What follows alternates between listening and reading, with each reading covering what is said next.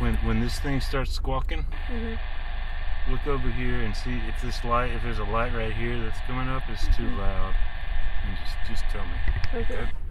Yeah. And remember, when I tell you switch to FM, that button right there. Yeah.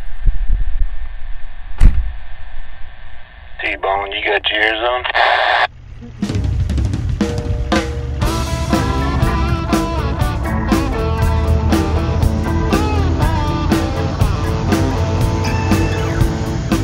So what you heard there at the top was one Overdrive editor, namely me, trying to explain to his daughter the mechanics of a little project that will be just a small part of today's edition of Overdrive Radio for Friday, March the 3rd, 2023, where we'll be comparing CB transmissions with two of the new both AM and FM capable radios. Following the company's petition to the Federal Communications Commission to allow use of FMN radios in the U.S., Cobra Electronics introduced its first line of dual-mode radios just this year, and sent us two identical 19 mini AM/FM models to get a real feel for the principal difference in modes, sound quality and clarity nearing the edges of range or in situations with plenty of interference. I'm Todd Dills, and for this edition of the podcast, you can know me by the handle Mr. Mike Mustang Crawford once upon a time bestowed upon me. That would be Ghostwriter. W-R-I-T-E-R. I do hope you enjoyed your first experience of a CB radio. My capable hand on the other end of the line, well, since her name, like mine, begins with a T. Well, T-Bone, I appreciate you helping me out on this little here test. I set her up with my audio recorder and one of the 19 mini AM/FM units in a vehicle at the house, and then, with my own unit in a different vehicle, ran the same route up to 3/8 to about half a mile out from the starting point at the farthest distance. We're in a Nashville neighborhood here in Tennessee, with plenty of opportunity for interference all around, including from my neighbor, who happens to be a ham operator. He was certainly more help than harm here, though. He solved one problem I had in running the test. I only had a single, very simple, and well-aged magnetic roof mount antenna. When I asked him if he had something we might borrow to get the second device going, he said, "Well, no, but give me an hour. I'll build you one." And so he did, and we were off to the races. Ooh, I still got you there, T-Bone. We'll hear more from the Ghostwriter's little run throughout, but also directly from Mark Karnes, Vice President with Cedar Electronics, parent company of the Cobra brand, and who's been with Cobra going way back. Yeah, so I have been an executive in various roles. You know, I started off with Cobra Electronics before it was merged, and we became Cedar Electronics. But in that, the various roles and titles, I've always been into the product marketing aspect of the company. Okay. And today that I'm an executive, I'm a vice president of product marketing and business development. And the business development is sort of a means to an end. If we look at something and we feel that we need sort of the development, whether it's market development, business development, we need to work on standards with various associations. My role is to assist in those areas and lead those areas when necessary.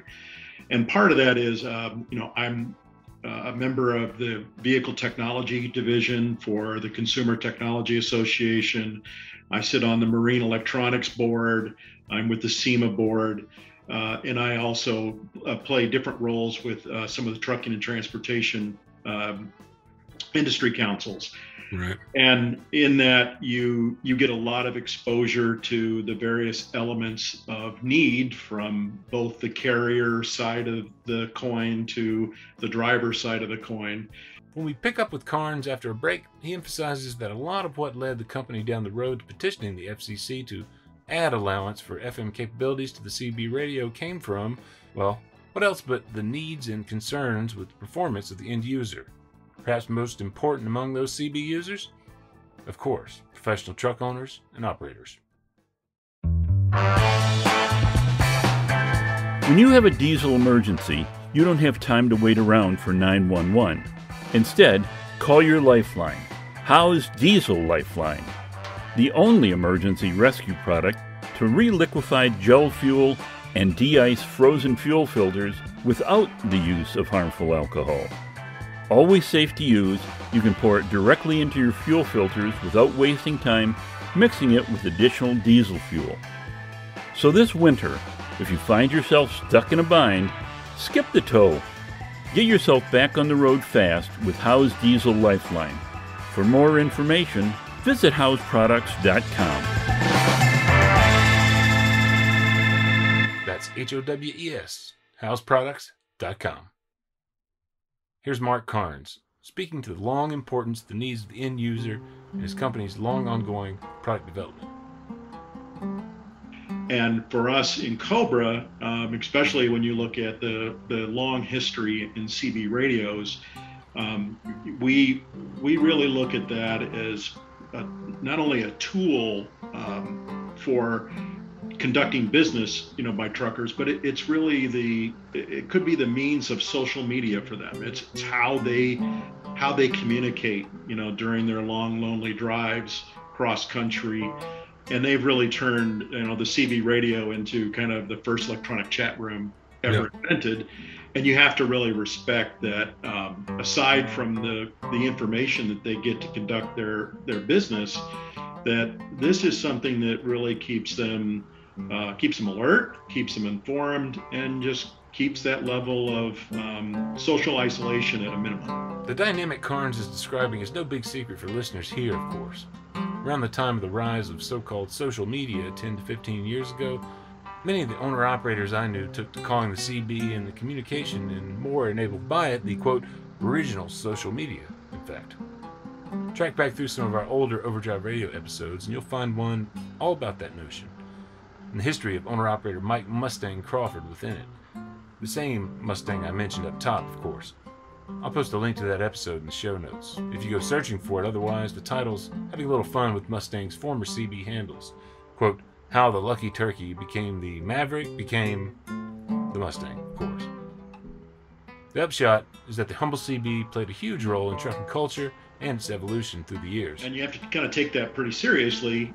So when you look at something that is an age-old technology like CB radios, and I'm talking to people, they're always asking, gosh, I didn't even know CB radios were still made. And I go, yeah, it's like next time as you're driving down the interstate highway, look up at that truck you're passing, and if you see some antennas, that's his CB radio, and that's how they talk truck to truck. And they're like, oh, I didn't know that. Right. So, to get to the background of why FM, CB rests on AM, and an AM and in a 25 megahertz band that CB operates in, it was really put together in the late 50s and early 60s, and Cobra has made an effort over a number of years to try to deal with situations to help improve it, but this, comes from we're going to go from 19 channels to 40. Well, why did we need to do that? Well, the traffic increased so much across the use cases that, the people were stepping all over each other. There's various technologies that you can deal with AM, and why do you put them into play? Because people have a tough time understanding each other. And, there are various ways that people go about trying to improve its range, but the biggest issue that they fight with is not the range, it's the quality of sound. How can I actually hear what's going on? And you can be on there and listen at given times going down the road, and it's pretty hard to understand some people, accents aside.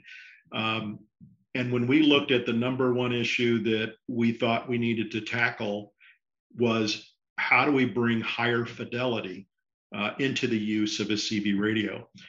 And we all know, back in the days when it was AM radio for entertainment and FM came into play, what transformed in terms of the quality of the music experience. And we know that we had to solicit to the FCC before they made really any hard decisions on spectrum that we're not asking the FCC for more spectrum. What we're asking the FCC to do is allow us to change modulation so that we have the capability when range isn't the only thing you need and you want sound quality, that the user of this can go to that experience. And we work with the FCC to explain how this isn't going to interfere with other use cases, ham radio operators, a number of things. But in general, what we were appealing to is the fact that we could use the band that has been associated with it for decades, and we can improve the experience. And by doing so, it will help drivers communicate to each other. And the FCC does look at this and say, above all, we're here to make sure that the people who use this can use it properly and use it to their advantage. So while it took a little bit of technical convincing, and the fact that we wanted them to adopt a dual mode approach so that nobody is isolated no matter what the transition experience will be, and laid all that out and how we would accomplish that, really gave the FCC the confidence that they could implement something like this, and it would be a benefit to the radio user, and it wouldn't isolate or obsolete somebody's approach to using their CB radio.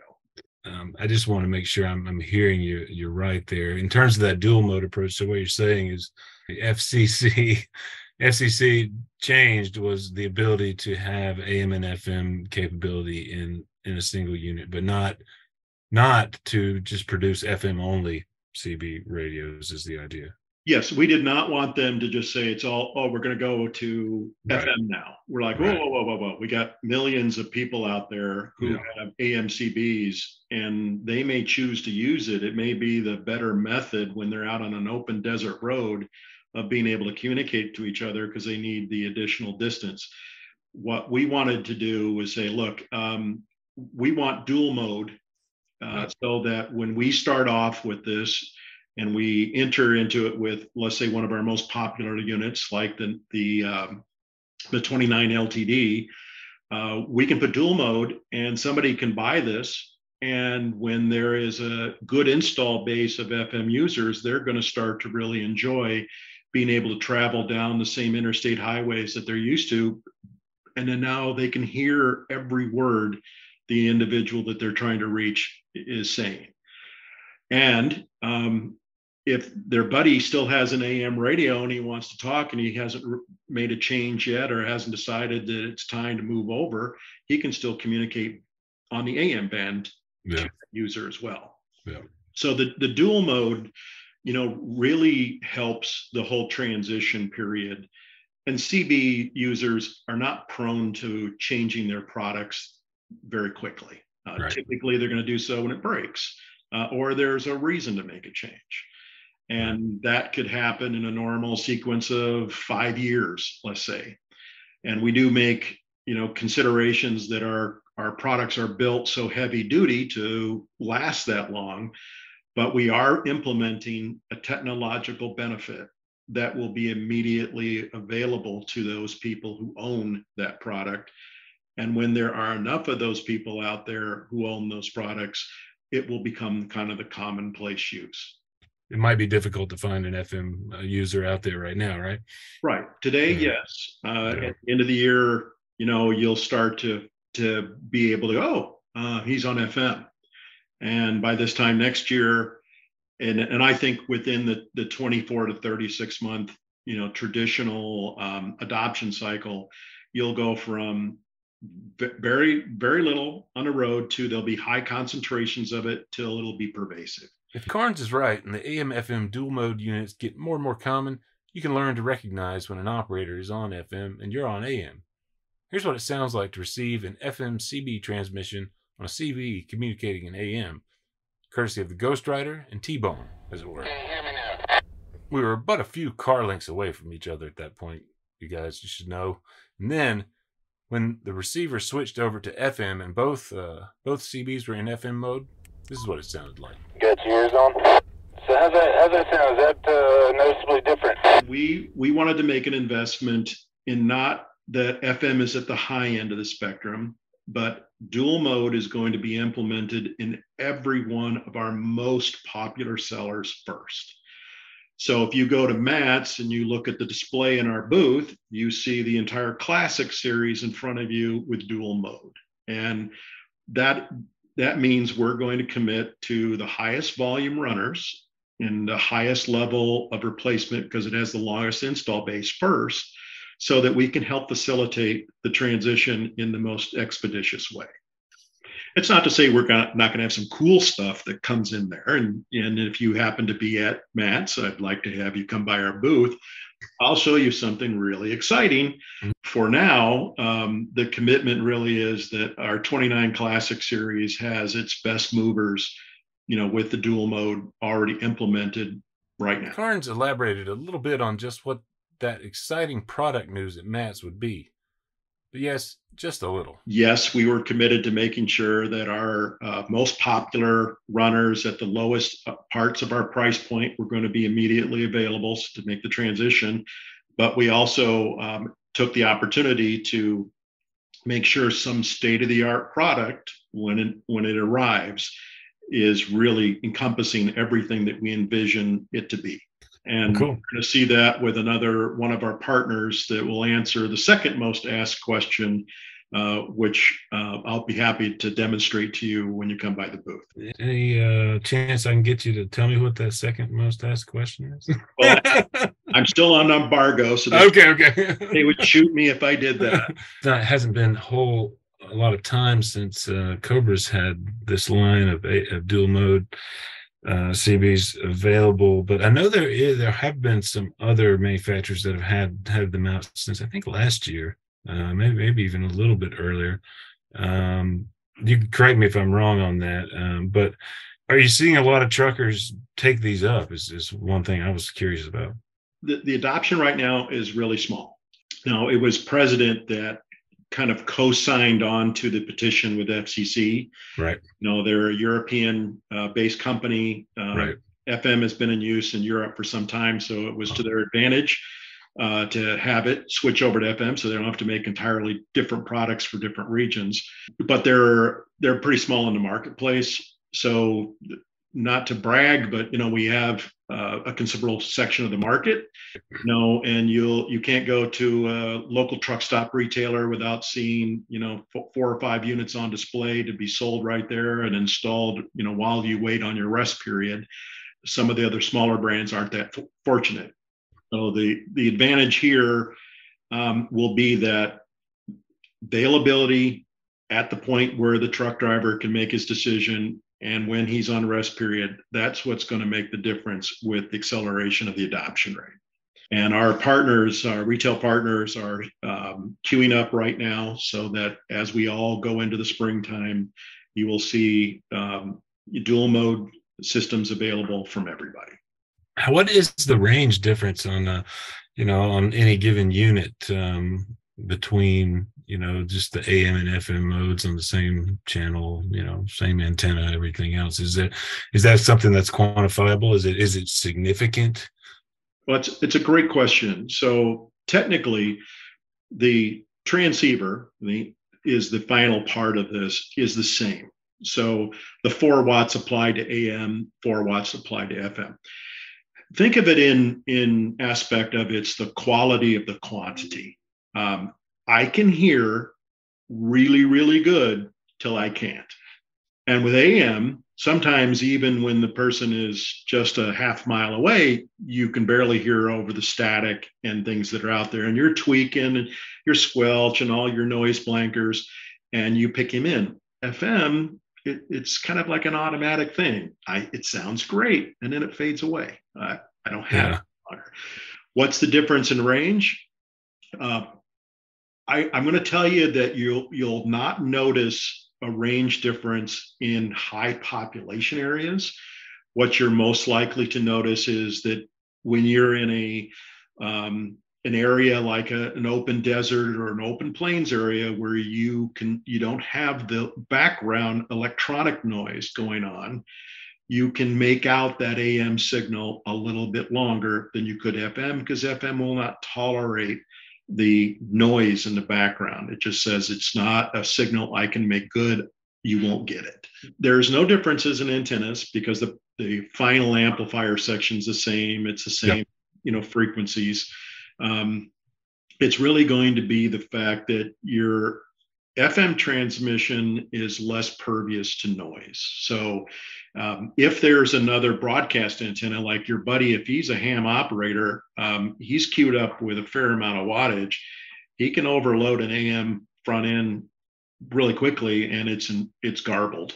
Where the FM is not going to be susceptible to that situation. Okay. And these are the things that you'll notice. It's like if you're in Nashville, you know the neon signs and all the other things that are on Broadway. They have a particular frequency that they hum at that AM devices don't like. Yeah. If you are transmitting and receiving both on FM in that same area, you're like, oh, no problem. When T-Bone and the Ghostwriter tested the modes, we heard some of this a bit, particularly at the farthest points, when the traditional AM communication got particularly static as such. What? You still got me? Yeah, there's a little bit more static in the background now, but I can still hear you. Right, that's what happens when you get the distance between you. So now I'm actually going to cut this short and go down Franklin. And I'm going to head back, and when I get back, we're going to switch over to FM and try the same route and see how that sounds. And now from that same distance in place, with both units in FM mode. I'm going down 14th. I'm getting pretty close to the stop sign in Franklin. How it sounded? I can still definitely hear your voice well. I think there's it's less muffled than it was last time. Turning on Franklin now, headed down Franklin. And this is on the FM as opposed to the AM. I'm headed down Franklin and getting ready to turn. I'm back on the 16th, coming back towards. That's kind of the experience that you'll receive. It will be like breathing new life into an old radio. Here's a big thanks to Mark Karnes for his time. You can find much more about the new AM/FM dual mode CBs that Cobra's got out now via Cobra.com. My colleague Tom Quimby also recently updated a 2021 story with detail on the variety of manufacturers now offering AM/FM units, including Cobra, of course. Find a link to that story in a post that houses this podcast for Friday, March 3rd, 2023 at overdriveonline.com/overdrive-radio. I'll drop it in the show notes too for the podcast wherever you're listening, where you can also give us a rating or review if you're enjoying these episodes, Apple and Google Podcasts, Spotify, Stitcher, SoundCloud, and so many others. For any feedback from me, dial 615-852-8530 and leave a message there on our podcast line. Overdrive Radio is a production of Overdrive, the voice of the American trucker. It's edited and produced by me, Todd Dills, with the acoustic guitar and other support of trucker songwriter and Overdrive contributor Long Haul Paul Marhofer. The theme is Legend of the Snake Man by Marhofer, featuring the guitar work of Travis the Snake Man himself, Lamech, Terry Two Socks Richardson on bass, keys by Tishomingo Jim Whitehead, and on drums, Andrew Marshall. The podcast is backed up further by Overdrive's own news editor Matt Cole, social media coordinator Holly Young, executive editor Alex Lockey, and video editors Lawson Rudisill and Andrew Gwynn.